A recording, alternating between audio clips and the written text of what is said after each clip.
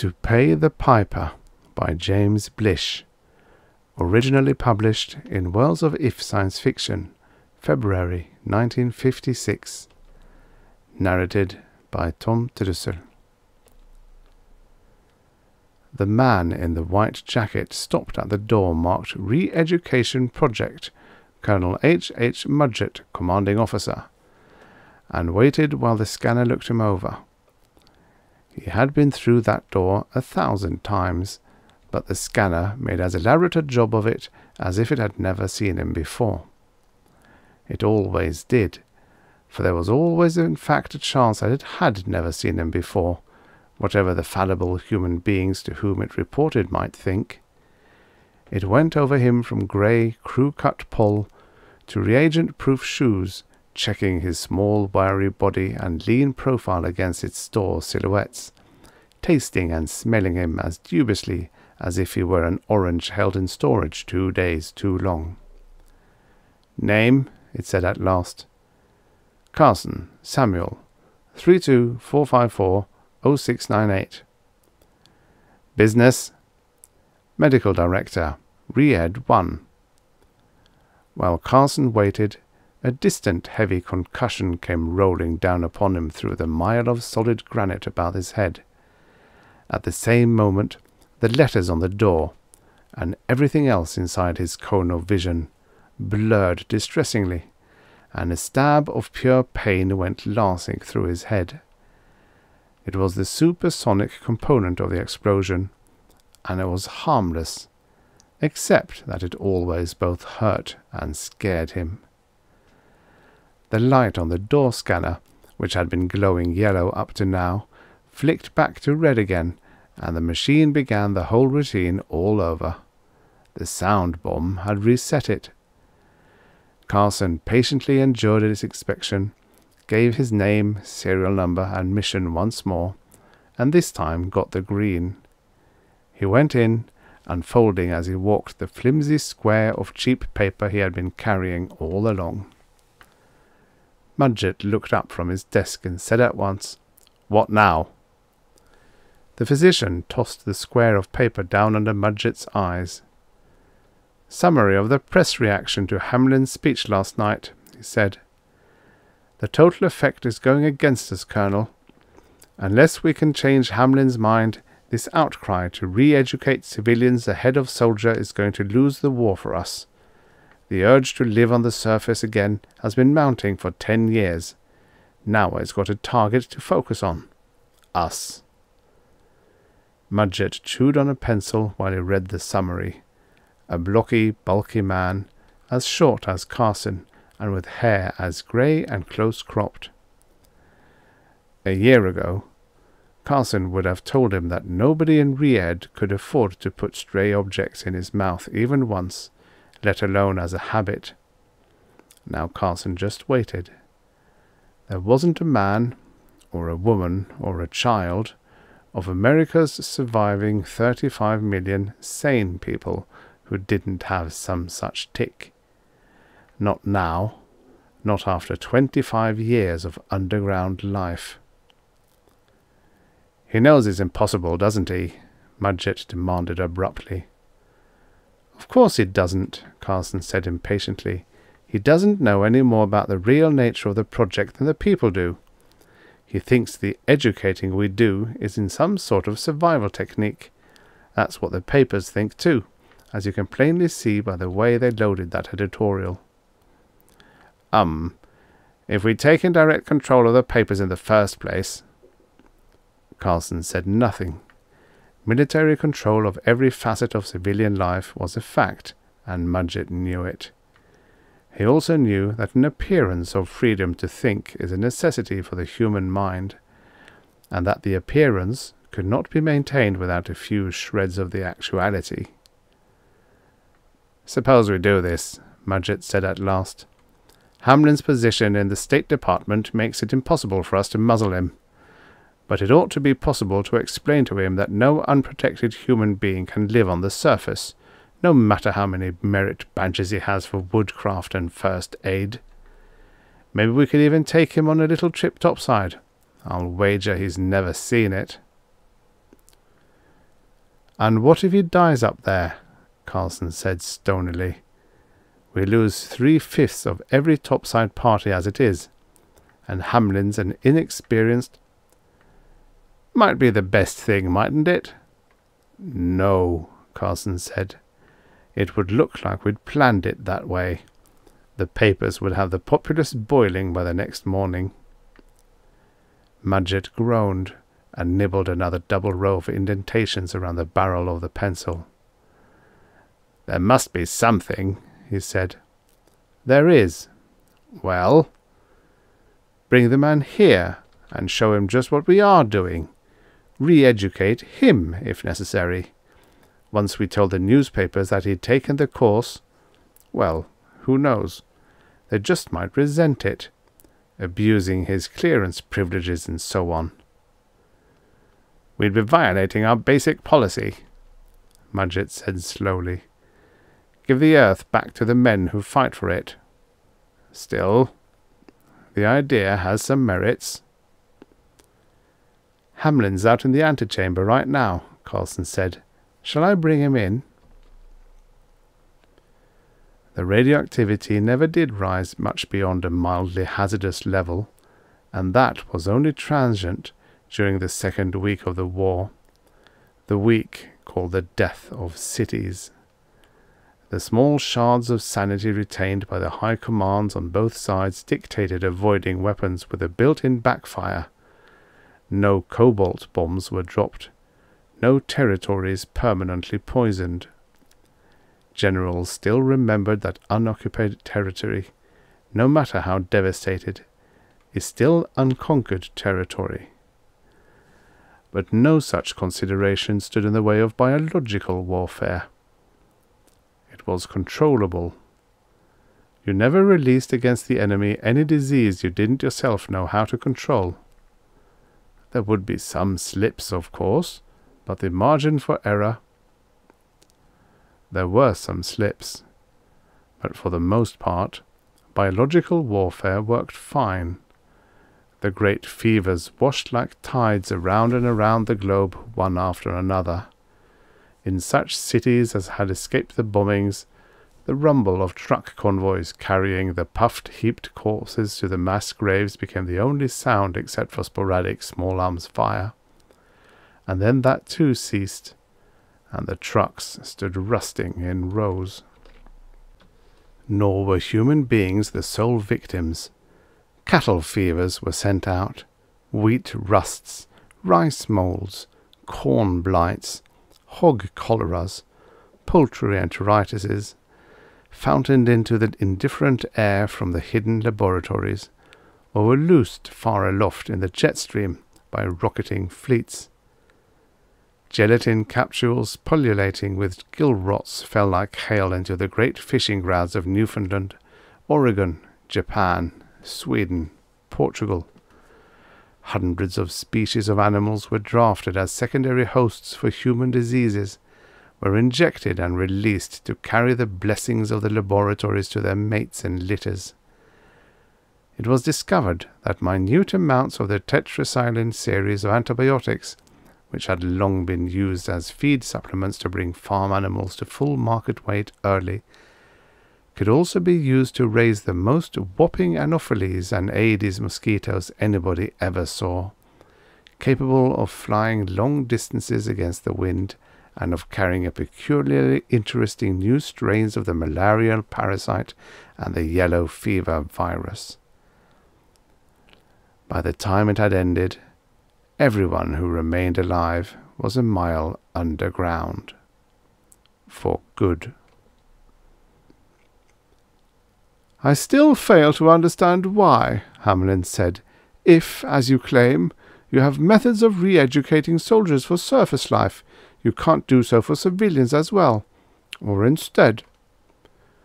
The Undersecretary, a tall, spare man, bald on top, and with a heavily creased forehead, spoke with an odd neutral accent, untinged by regionalism, of the trained diplomat, despite the fact that there had been no such thing as a foreign service for nearly half a century. We're going to try to explain that to you, Carson said, But we thought that, first of all, we try to explain once more why we think it would be a bad policy, as well as physically out of the question. Sure, everybody wants to go topside as soon as possible. Even people who are reconciled to these endless caverns and corridors hope for something better for their children. A glimpse of sunlight, a little rain, the fall of a leaf. That's more important now to all of us than the war, which we don't believe in any longer. That doesn't even make any military sense, since we haven't the numerical strength to occupy the enemy's territory anymore, and they haven't the strength to occupy ours. We understand all that, but we also know that the enemy is intent on prosecuting the war to the end. Extermination is what they say they want on their propaganda broadcasts, and your own department reports that they seem to mean what they say. So we can't give up fighting them. That would be simple suicide. Are you still with me? Yes, but I don't see. Give me a moment more. If we have to continue to fight, we know this much, that the first of the two sides to get men on the surface again, so as to be able to attack important targets, not just keep them isolated in seas of plagues, will be the side that will bring this war to an end. They know that too. We have good reason to believe that they have a re-education project, and is about as far advanced as ours is. Look at it this way, Colonel Mudgett burst in unexpectedly. What we have now is a stalemate. A saboteur occasionally locates one of the underground cities and lets the pestilence into it. Sometimes on our side, sometimes on theirs. But that only happens sporadically, and it's just more of this mutual extermination business, to which we're committed willy-nilly for as long as they are. If we can get troops onto the surface first, we'll be able to scout out their important installations in short order and issue them a surrender ultimatum with teeth in it. They'll take it. The only other course is the sort of slow, mutual suicide we've got now. Hamlin put the tips of his fingers together. You gentlemen lecture me about policy as if I had never heard the word before. I'm familiar with your arguments for sending soldiers first. You assume that you're familiar with all of mine for starting with civilians, but you're wrong, because some of them haven't been brought up at all outside the department. I'm going to tell you some of them, and I think they'll merit your close attention. Carson shrugged. I'd like nothing better than to be convinced, Mr. Secretary. Go ahead. You of all people should know, Dr. Carson, how close our underground society is to a psychotic break. To take a single instance, the number of juvenile gangs roaming these corridors of ours has increased 400% since the rumors about the re-education project began to spread. Or another, the number of individual crimes without motive, crimes committed just to distract the committer from the grinding monotony of the life we all lead, has now passed the total of all other crimes put together. And as for actual insanity, of our 35 million people still unhospitalized, there are 4 million cases of which we know, each one of which should be committed right now for early paranoid schizophrenia, except that were we to commit them, our essential industries would suffer a manpower loss more devastating than anything the enemy has inflicted upon us. Every one of those 4 million persons is a major hazard to his neighbours and to his job. But how can we do without them? And what can we do about the unrecognized subclinical cases, which probably total twice as many? How long can we continue operating without a collapse under such conditions? Carson mopped his brow. I didn't suspect that he had got that far.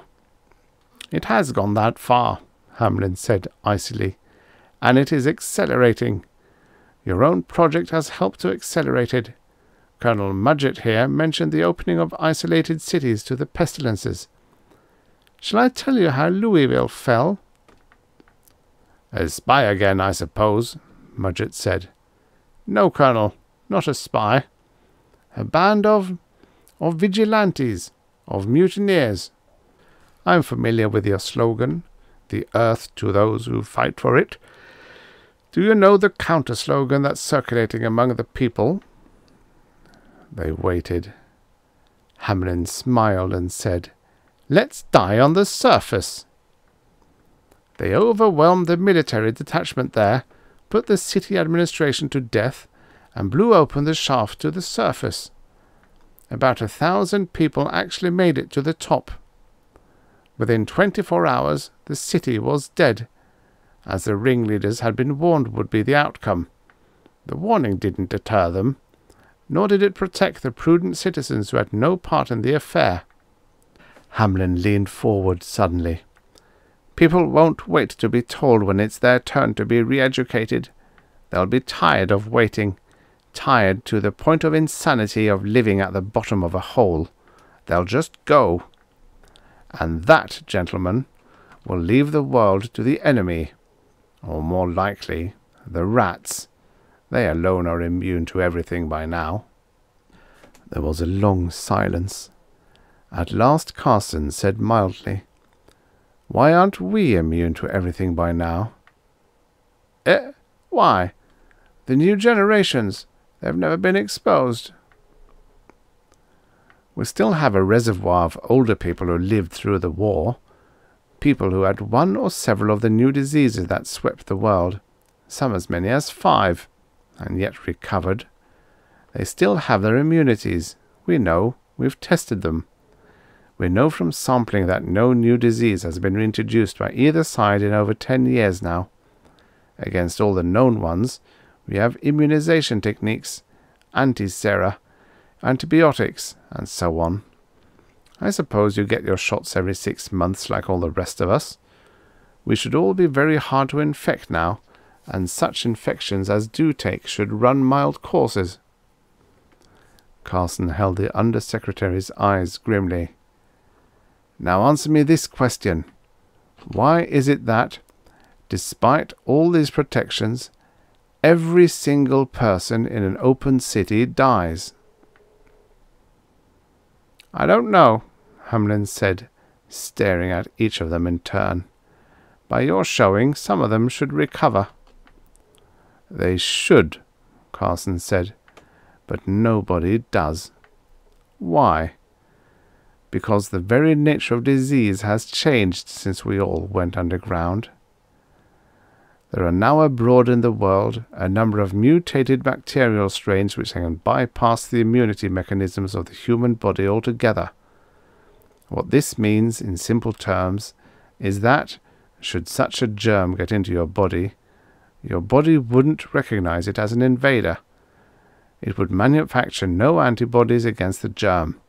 Consequently, the germ could multiply without any check, and you would die. So would we all. I see, Hamlin said. He seemed to have recovered his composure extraordinarily rapidly. I'm no scientist, gentlemen, but what you tell me makes our position sound perfectly hopeless. Yet obviously you have some answer. Carson nodded. We do. But it's important for you to understand the situation. Otherwise the answer will mean nothing to you. So, is it perfectly clear to you now, from what we've said so far, that no amount of re-educating a man's brain, be he soldier or civilian, will allow him to survive on the surface? Quite clear, Hamlin said, apparently ungrudgingly. Carson's hopes rose by a fraction of a millimetre. But if you don't re-educate his brain, what can you re-educate? His reflexes, perhaps? No, Carson said. His lymph nodes and his spleen. A scornful grin began to appear on Hamlin's thin lips. You need better public relations counsel than you've been getting, he said. If what you say is true, as of course I assume it is, then the term re-educate is not only inappropriate, it's downright misleading. If you had chosen a less suggestive and more accurate label in the beginning, I wouldn't have been able to cause you half the trouble I have." "I agree that we were badly advised there," Carson said, "but not entirely for those reasons. Of course the name is misleading. That's both a characteristic and a function of the names of top-secret projects. But in this instance, the name re-education, bad as it now appears, subjected the men who chose it to a fatal temptation. You see, though it is misleading, it is also entirely accurate." "Word games," Hamlin said. "Not at all," Mudgett interposed.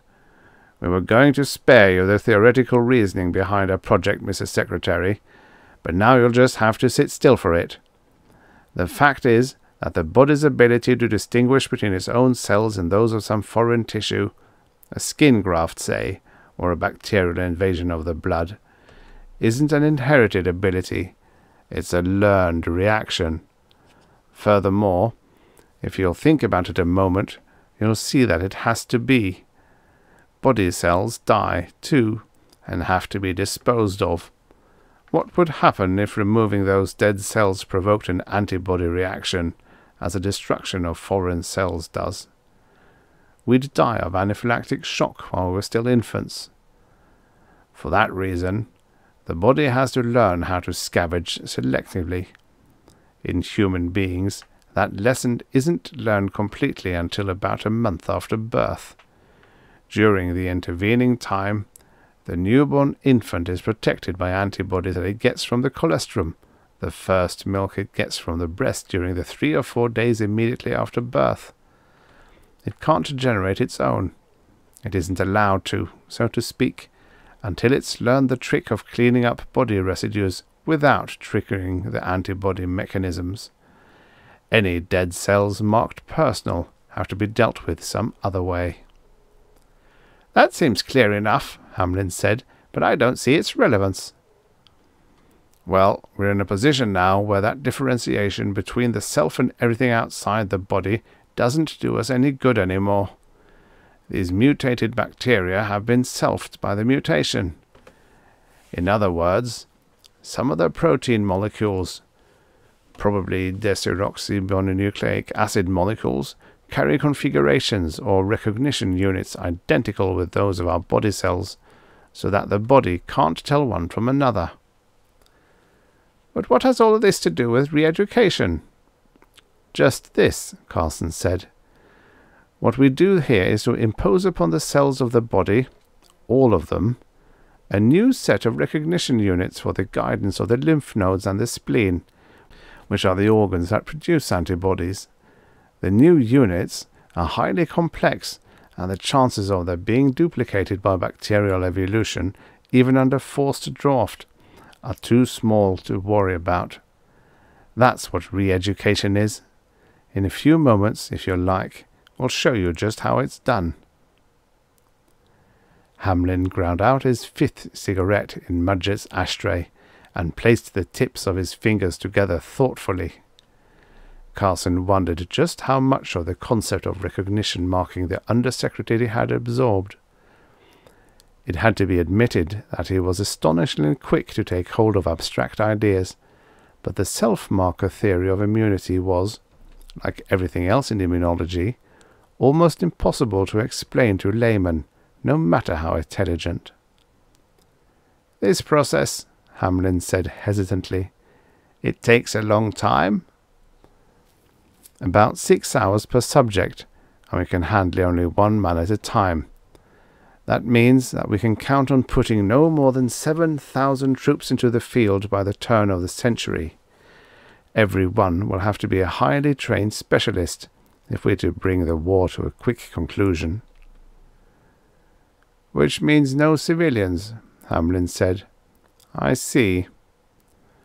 I'm not entirely convinced, but by all means, let's see how it's done." Once inside, the Undersecretary tried his best to look everywhere at once. The room cut into the rock was roughly 200 feet high. Most of it was occupied by the bulk of the re-education monitor, a mechanism as tall as a 15-story building, and about a city block square. Guards watched it on all sides, and the face of the machine swarmed with technicians. "Incredible," Hamlin murmured. "That enormous object can process only one man at a time?" "That's right," Mudgett said. "Luckily, it doesn't have to treat all the body cells directly. It works through the blood, reselfing the cells by means of small changes in the serum chemistry." "What kind of changes?" "Well," Carson said, choosing each word carefully, "that's more or less a graveyard secret, Mr. Secretary. We can tell you this much. The machine uses a vast array of crystalline complex sugars which behave rather like the blood group and type proteins. They're fed into the serum in minute amounts under feedback control of second-by-second analysis of the blood. The computations involved in deciding upon the amount and the precise nature of each introduced chemical are highly complex, hence the size of the machine. It is, in its major effect, an artificial kidney." "I've seen artificial kidneys in the hospitals," Hamlin said, frowning. "They're rather compact affairs." "Because all they do is remove waste products from the patient's blood and restore the fluid and electrolyte balance. Those are very minor renal functions in the higher mammals. The organ's main duty is chemical control of immunity. If Burnett and Fenner had known that back in 1949, when the selfing theory was being formulated, we'd have had re-education long before now." "Most of the machine's size is due to the computation section," Mudgett emphasized. "In the body, the brainstem does those computations as part of maintaining homeostasis. But we can't reach the brainstem from outside. It's not under conscious control. Once the body is re-selfed, it will retrain the thalamus where we can't." Suddenly, two swinging doors at the base of the machine were pushed apart, and a mobile operating table came through, guided by two attendants. There was a form on it, covered to the chin with a sheet. The face above the sheet was immobile and almost as white. Hamlin watched the table go out of the huge cavern with visibly mixed emotions. He said, "This process, it's painful?" "No, not exactly," Carson said. The motive behind the question interested him hugely, but he didn't dare show it. "But any fooling around with the immunity mechanisms can give rise to symptoms, fever, general malaise, and so on. We try to protect our subjects by giving them a light shock anesthesia first." "Shock?" Hamlin repeated. "You mean electroshock? I don't see how." "Call it stress anesthesia instead. We give the man a steroid drug that counterfeits the anesthesia the body itself produces in moments of great stress, on the battlefield, say, or just after a serious injury. It's fast and free of after effects. There's no secret about that, by the way. The drug involved is 21-hydroxypregnane 3, 20-dione sodium succinate, and it dates all the way back to 1955. "Oh," the Undersecretary said. The ringing sound of the chemical name he had had, as Carson had hoped, a ritually soothing effect. "Gentlemen," Hamlin said hesitantly, "gentlemen, I have a rather unusual request, and, I am afraid, a rather selfish one." A brief, nervous laugh. "Selfish in both senses, if you will pardon me the pun. You need feel no hesitation in refusing me, but—" Abruptly he appeared to find it impossible to go on. Carson mentally crossed his fingers and plunged in. "You would like to undergo the process yourself?" he said. "Well, yes, that's exactly it. Does that seem inconsistent? I should know, should I not, what it is that I'm advocating for my following? Know it intimately, from personal experience, not just theory. Of course, I realize that it would conflict with your policy, but I assure you I wouldn't try to turn it to any political advantage. None whatsoever. And perhaps it wouldn't be too great a lapse of policy to process just one civilian among your 7,000 soldiers. Subverted, by God! Carson looked at Mudgett with a firmly straight face. It wouldn't do to accept too quickly. But Hamlin was rushing on, almost chattering now. I can understand your hesitation. You must feel that I'm trying to gain some advantage, or even to get to the surface ahead of my fellow men. If it will set your minds at rest, I would be glad to enlist in your advance army. Before 5 years are up, I could surely learn some technical skill which would make me useful to the expedition. If you would prepare papers to that effect, I'd be happy to sign them. That's hardly necessary, Mudgett said. After you're re-educated, we can simply announce the fact and say that you're agreed to join the advance party when the time comes. Ah, Hamlin said. I see the difficulty. Now that would make my position quite impossible. If there is no other way— Excuse us a moment, Carson said. Hamlin bowed, and the doctor pulled Mudgett off out of earshot. Don't overplay it, he murmured. You're tipping our hand with that talk about a press release, Colonel. He's offering us a bribe, but he's plenty smart enough to see that the price you're suggesting is that of his whole political career. He won't pay that much. What then? Mudgett whispered hoarsely. Get somebody to prepare the kind of informal contract he suggested. Offer to put it under security seal so he won't be able to show it to the press at all. He'll know well enough that such a seal can be broken if our policy ever comes before a presidential review, and that will restrain him from forcing such a review. Let's not demand too much. Once he's been re-educated, he'll have to live the rest of the 5 years with the knowledge that he can live topside any time he wants to try it, and he hasn't had the discipline our men have had. It's my bet that he'll goof off before the 5 years are up, and good riddance. They went back to Hamlin, who was watching the machine and humming in a painfully abstracted manner.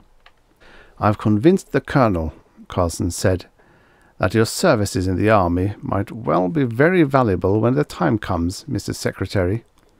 If you'll sign up, we'll put the papers under security seal for your own protection, and then I think we can fit you into our treatment program today. I'm grateful to you, Dr. Carson, Hamlin said. Very grateful indeed. 5 minutes after his injection, Hamlin was as peaceful as a flounder and was rolled through the swinging doors. An hour's discussion of the probable outcome, carried on in the privacy of Mudgett's office, bore very little additional fruit, however. It's our only course, Carson said. It's what we hope to gain from his visit, duly modified by circumstances. It all comes down to this. Hamlin's compromised himself, and he knows it. But, Mudgett said, suppose he was right. What about all that talk of him about mass insanity? I'm sure it's true, Carson said, his voice trembling slightly despite his best efforts at control. It's going to be rougher than ever down here for the next 5 years, Colonel. Our only consolation is that the enemy must have exactly the same problem, and if we can beat them to the surface— Sst! Mudgett said. Carson had already broken off his sentence. He wondered why the scanner gave man such a hard time outside that door, then admitted him without any warning to the people of the other side. Couldn't the damn thing be trained to knock? The newcomer was a page from the hematology section. Here's the preliminary rundown on your student X, Dr. Carson, he said. The page saluted Mudgett and went out. Carson began to read. After a moment, he also began to sweat. Colonel, look at this. I was wrong after all. Disastrously wrong. I haven't seen a blood-type distribution pattern like Hamlin's since I was a medical student, and even back then it was only a demonstration, not a real live patient. Look at it from the genetic point of view, the migration factors. He passed the protocol across the desk. Mudgett was not by background a scientist, but he was an enormously able administrator, of the breed that makes it his business to know the technicalities of which any project ultimately rests. He was not much more than halfway through the tally before his eyebrows were gaining altitude like shockwaves. "Carson, we can't let that man into the machine. He's already in it, Colonel, you know that. And if we interrupt the process before it runs to term, we'll kill him." "Let's kill him then," Mudgett said harshly. "Say he died while being processed. Do the country a favour." "That would produce a hell of a stink. Besides, we have no proof." Mudgett flourished the protocol excitedly. "That's not proof to anyone but a hematologist." "But Carson, the man's a saboteur," Mudgett shouted. "Nobody but an Asiatic would have a typing pattern like this. And he's no melting pot product either. He's a classical mixture, very probably a Georgian. And every move he's made since we first heard of him has been aimed directly at us, aimed directly at tricking us into getting him into the machine." "I think so too," Carson said grimly. "I just hope the enemy hasn't many more agents as brilliant." "One's enough," Mudgett said. "He's sure to be loaded to the latest cc of his blood with catalyst poisons. Once the machine starts processing his serum, we're done for. It'll take us years to reprogram the computer if it can be done at all. It's got to be stopped." "Stopped?" Carson said, astonished. "But it's already stopped. That's not what worries me. The machine stopped it 50 minutes ago." "It can't have. How could it? It has no relevant data." "Sure it has." Carson leaned forward, took the cruelly chewed pencil away from Mudgett, and made a neat check beside one of the entries on the protocol. Mudgett stared at the checked item. "Platelets re-6?" he mumbled. "But what's that got to do with—" "Oh, I see. That platelet type doesn't exist at all in our population now, does it? Never seen it before myself, at least." "No," Carson said, grinning wolfishly. "It never was common in the West, and the pogrom of 1981 wiped it out. That's something the enemy couldn't know. But the machine knows it. As soon as it gives him the standard anti-EV desensitization shot, his platelets will begin to dissolve, and he'll be rejected for incipient thrombocytopenia." He laughed. "For his own protection. But he's getting nitrous oxide in the machine, and he'll be held 6 hours under anesthesia anyhow, also for his own protection." Mudgett broke in. He was grinning back at Carson like an idiot. "When he comes out from under, he'll assume that he's been re-educated, and he'll beat it back to the enemy to report that he's poisoned our machine, so that they can be sure they'll beat us to the surface. And he'll go the fastest way, over land." "He will," Carson agreed. "Of course he'll go overland, and of course he'll die.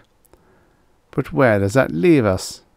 We won't be able to conceal that he was treated here, if there's any sort of an inquiry at all. And his death will make everything we do here look like a fraud, instead of paying our Pied Piper. And great jumping Jehoshaphat, look at his name. They were rubbing our noses in it all the time.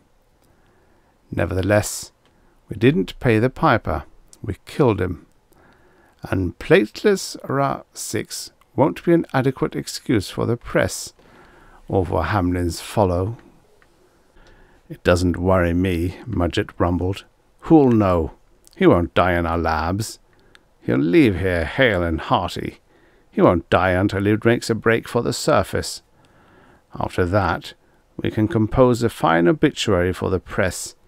Heroic government official on the highest policy level, couldn't wait to lead his followers to the surface. Died of being too much in a hurry. Re-Ed project sorrowfully reminds everyone that no technique is foolproof. Mudgett paused long enough to light a cigarette, which was most a singular action for a man who never smoked. "As a matter of fact, Carson," he said, "it's a natural." Carson considered it. It seemed to hold up. And Hamlin would have a death certificate as complex as he deserved. Not officially, of course, but in the minds of everyone who knew the facts. His death, when it came, would be due directly to the thrombocytopenia which had caused the Re-Ed machine to reject him. And thrombocytopenia is a disease of infants. "Unless ye become as little children." That was a fitting reason for rejection from the new kingdom of earth. Anemia of the newborn. His pent breath went out of him in a long sigh. He hadn't been aware that he'd been holding it. "It's true," he said softly. "That's the time to pay the piper." "When?" Mudgett said. "When?" Carson said, surprised. "Why, before he takes the children away."